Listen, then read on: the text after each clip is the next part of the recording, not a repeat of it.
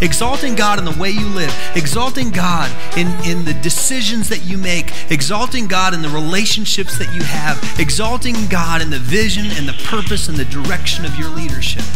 I just waved you. That means you're invited to church on Sunday.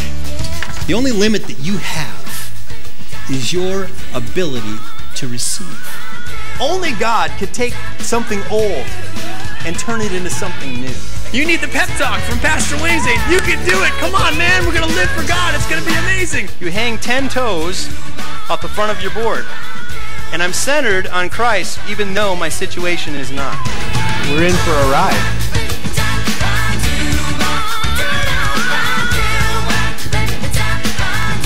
Well, hello, everybody. Welcome finally to episode 25 of the WayneFeeds podcast. We finally moved from Wirecast, from my old SD setup to our HD setup here in the studio, and still working out some of the bugs here on Wirecast, but glad you're joining me here today. Today's episode of the podcast is brought to you by Campbell Chiropractic of Castle Rock. Whether you're searching for back pain relief, alternative treatments, or holistic chiropractic care, we have you covered. Here at Campbell Chiropractic, we specialize in gentle chiropractic adjustments that are ideal for patients with sensitivity concerns. One method that they've utilized is the gentle spinal alignments, referred to as prone diversified technique. However, some of our patients request an even gentler spine adjustment. In this case, we recommend the activator method, which is also available for chiropractic care at Campbell Chiropractic. There are times when you need a specialized service beyond the use of chiropractic care. For your convenience, we offer a variety of advanced chiropractic services. If you want to improve your health, your well-being, ask for information pertaining to our on-site nutritional counseling. Through dietary guidance, we'll evaluate your nutritional needs, develop a personalized meal and supplement plan. Visit castlerockchiro.com. That's castlerockchiro.com, or call Campbell Chiropractic at 303-622-5535. And today's also brought to you by Summit Church of Castle Rock, of which I'm the pastor. I'm excited. We're starting a new Christmas series this coming Sunday, and it is the Christmas season. We have Thanksgiving behind us now, and good things are on the way. So here we go.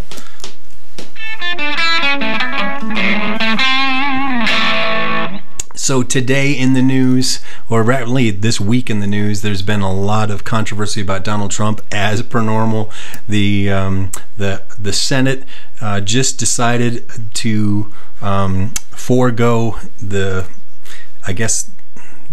protection of the Mueller investigation. And I want you to see this quick floor debate between Senator Flake and McConnell. So it's an interesting thing. I'll see you here on the other side. Senator from Arizona. I ask unanimous consent that the Senate proceed to the immediate consideration of calendar number 393, S2644. I further ask that the committee report substitute agreement be agreed to, the bill as amended be considered read a third time and passed, and that the motions to reconsider be made and laid upon the table. Is there objection? Object. Majority Leader? Objection is heard. All right, so the protection of the Mueller investigation by the Senate did not pass, didn't even see the light of day. And I think it's interesting that it's Senator Flake, who obviously gave way too much credibility to the Kavanaugh hearings, who really is probably what we'd call a rhino, a Republican in name only.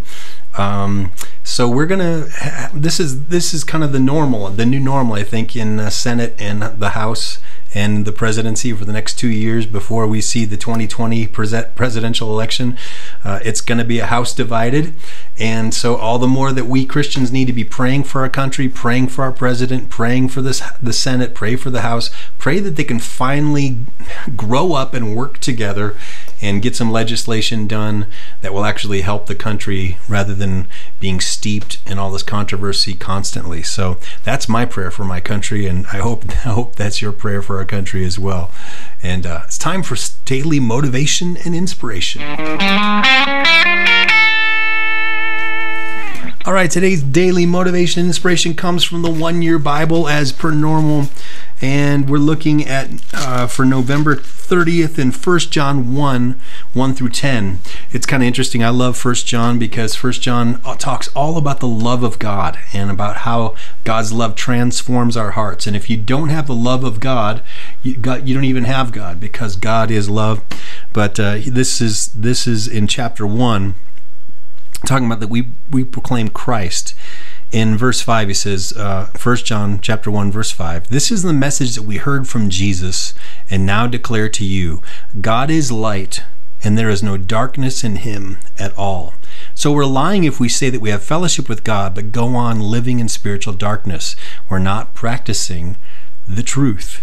And then the highlighted verse in today's reading, "But if we are living in the light, as God is in the light, then we have fellowship with each other, and the blood of Jesus, his Son, cleanses us from all sin." Man, there's a lot of hope in that. That no, you cannot out-sin God's grace. Even when we are not faithful, he remains faithful. And so I hope you'll keep on clinging to Christ. And of course, this Christmas season, you can't have Christmas without Christ, without Jesus Christ. The whole point of the season of giving and togetherness and gift giving is it's a reminder that God so loved us that he gave his very best gift. He gave his son Jesus. And so I'll talk a little bit more about that later, because that's what I'm going to be preaching about for the next several weeks as we lead up to Christmas time. So it's time for the song of the day.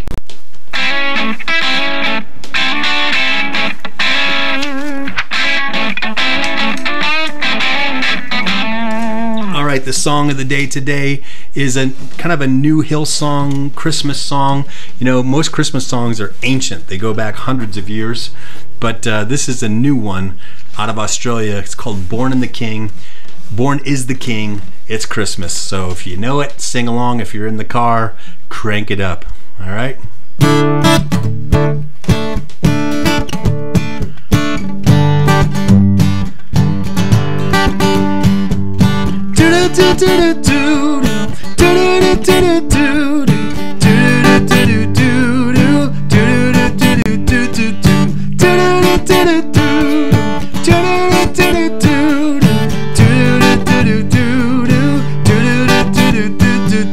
Born unto us this day a Savior, gifted from heaven to a manger, the hope of the world, a light for all mankind. All of the earth rejoice, it's Christmas time. So lift up your voice and sing out his praise. It's Christmas, born is the King, rejoice in the day. It's Christmas, make a joyful sound. It's Christmas, let his praise resound. It's Christmas, do-do-do-do-do-do, do-do-do-do-do, do-do-do-do-do, goodwill to all the earth and peace divine. All of the earth rejoice, it's Christmas time. So lift up your voice and sing out his praise. It's Christmas, born is the King, rejoice in the day. It's Christmas, make a joyful sound. It's Christmas, let his praise resound. Yeah, lift up your voice and sing out his praise. It's Christmas, born is the King, rejoice in the day. It's Christmas, make a joyful sound. It's Christmas, let his praise resound. It's Christmas, do-do-do-do-do-do, do-do-do-do-do, do-do-do-do-do, do-do-do-do-do, do-do-do-do-do.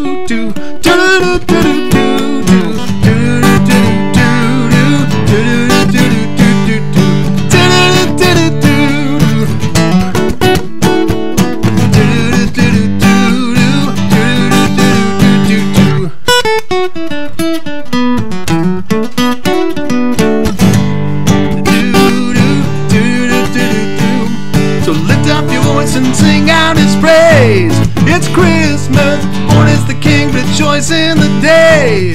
It's Christmas, let your praise resound. It's Christmas, make a joyful sound. It's Christmas. All right, well, I hope you're as excited about Christmas as I am. I put up the tree last night. Every year I do a gingerbread house or a gingerbread church or a gingerbread castle. 2 years ago, I made the St. Stephen's Cathedral with colored M&Ms as the roof tiles. Last year, I did the Sydney Opera House, all in gingerbread with these like crazy shapes. And this year, I am making the Kremlin. So it's going to be a red gingerbread castle with towers and chocolate spires and a little shirtless Vladimir Putin shaking hands with Donald Trump. It's going to be really, really fun. So anyway, I'm looking forward to Christmas. I hope you're looking forward to it too. There's a lot of great things about it. It's family, it's togetherness, it's remembering what Christmas is all about. All right, let's talk. Let's go a little deeper here, everybody.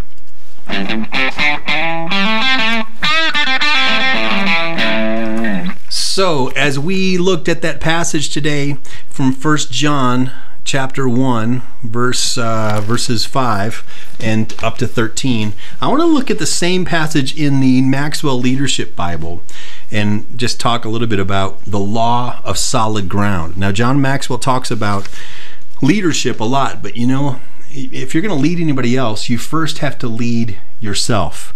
And here's what he says about the law of solid ground. Our words and our action need to match up. So if you say you're a Christian, you should act like a Christian, right? We need to walk the walk, talk the talk, talk the talk, walk the walk, you know what I'm saying? So here's what he says about this particular passage. Leaders must value the truth more than anything else. John describes 4 lies that we often tell ourselves. Have you told yourself one of these 4 lies? Number 1, we say we have fellowship with him, but we walk in darkness. See, a lot of people want to be affiliated with Christianity, to be affiliated with Jesus, to be affiliated with even with the teachings of the church, but they don't necessarily want to live out the discipleship walk, the discipleship path that Jesus demanded. He said, if anyone would come after me, he must first pick up his cross and follow me. He said, if anyone wants to be great in the kingdom of God, he first needs to be a servant of others. Well, that rubs us the wrong way, doesn't it? That goes against American culture, certainly. So we need to begin to follow in the footsteps of Jesus and be true disciples, especially if we're going to lead someone else. Number 2, we say we have no sin and we deceive ourselves. See, a lot of people, they want to say, well, that's not a sin to me, or I don't believe that's a sin. They'll discount a whole lot of commands that God has already said are sins in the Bible, and we're deceiving ourselves because God doesn't change the standard. He doesn't grade on the curve. Right is right and wrong is wrong, and we have to live according to his standard. Number 3, when we say we know him, but we do not keep his commandments. Oh yeah, I know God. Well, maybe you know about God, but are you walking in a daily friendship with the Lord Jesus? Do you have the Holy Spirit filling your heart, guiding your steps, taking you where he wants you to go? Number 4, we say we're in the light, but we hate our brothers and sisters in Christ.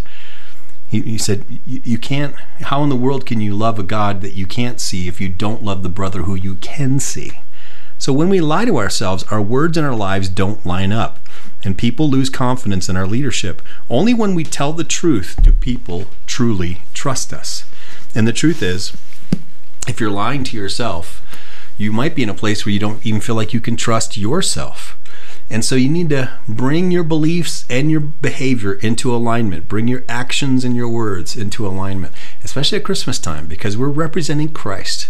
We're representing the kingdom of God to a world who knows that there's something special about Christmas. They're not sure exactly what it is, but they know there's something different about this time of year, and there's something different about the nature of how people treat each other, and they want to get in on it. And so we need to learn to do Christmas the right way. You know what's a big deal about Christmas and Thanksgiving is this. I think it's coming to the table with gratitude, being thankful for what you have, and not always grasping for the next thing or more and more and more and more. And that consumeristic mindset in America is just killing us in this day and age.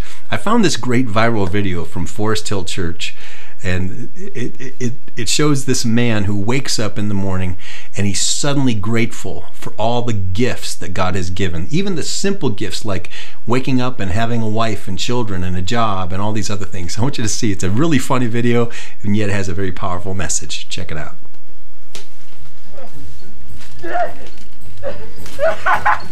I'm alive! I'm alive! Yeah? Yeah! Oh, yeah! Hey, Christine! You're here too! I love you! I know. Dad, what's happening? Honey, the power works! It's coming, it goes on and off whenever we want! We've got clean water!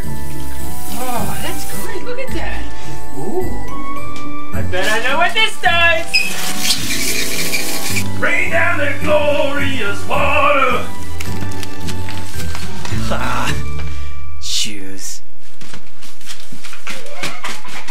Oh, what do we got here, guys? Food! I love food. A big food? You gonna have work? This is awesome! Look, listen here. Feed the what? Jack, be careful! Oh, I have a car! This is great! Did you guys see this? Yeah, you have a car! A car! And don't forget your coffee. You're the best.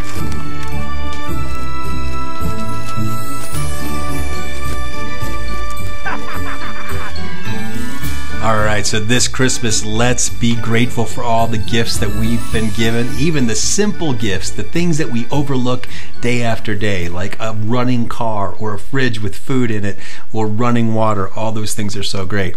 I want to challenge you, especially if you're a member of my church or if you're just going to a church somewhere in your area. I want you to be praying between now and New Year's about how you're going to grow in 2019. See, most of us, we don't live with much intentionality. A lot of the problems that we have spiritually come because we refuse to grow up. I know some people who become Christians and then they start reading their Bible voraciously. They start going to prayer meetings, start serving the ministry, they start tithing, they start doing incredible things, and they grow, grow, grow. And at the same time, I know of many Christians who commit their lives to Christ and then they stagnate. They never change. They live in the past. They say, oh, weren't the old days better?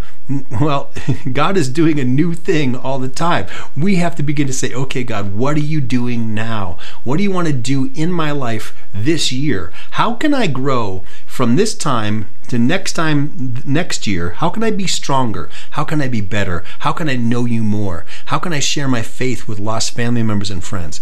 And so in my church, if you're a member of Summit Church, I want you to grab one of these over these next several Sundays. It's called My Commitment for 2019. I want you to be thinking and praying about how you are going to grow between January 2019 and January of 2020. Can you believe we're talking about 2020 already? But there's several areas where you can grow in your discipleship through study and fellowship and care in a small group. You do a regular personal prayer and Bible study time in your life. Maybe you're not having a devotional time with God every day. Maybe there's not a moment where you shut everything down and read the Bible and pray and give your day to the Lord. Maybe there's a place of ministry that you're not serving, but you have gifts and talents and abilities, and God wants to use those gifts, talents, and abilities to serve people in the body of Christ and to serve people outside the four walls of church. Have you shared your faith with anyone? Does anyone even know you're a believer? Does your family know that you believe in Jesus? The people that are around you in the neighborhood or in your workplace, have you ever shared Christ with anyone? Well, who would you share Christ with if you were so bold as to think about who might need Jesus in your life? And then financially, what are you going to do in the kingdom? Are you going to tithe? Are you going to give towards missions? Are you going to do the building fund? Are you going to be a part of some kind of kingdom activation? Are you going to put your money where your mouth is when it comes to your spirituality? Because otherwise it's just a lot of talk with not much action. And so it's so important that you strategically think about your life. this next year. How are you going to grow? And then put pen to paper and commit it to the Lord and say, God, with your help, I'm going to do these things. I'm going to grow. I'm going to become the Christian that you want me to be. I'm so glad you've watched today. And again, don't forget about this new series coming up starting this Sunday called God's Great Christmas Gifts. And it's right here at Summit Church, Castle Rock, Colorado, 10:30 a.m. at Castleview High School Auditorium. I want you to see this quick promo about what this whole series is about. Check it out.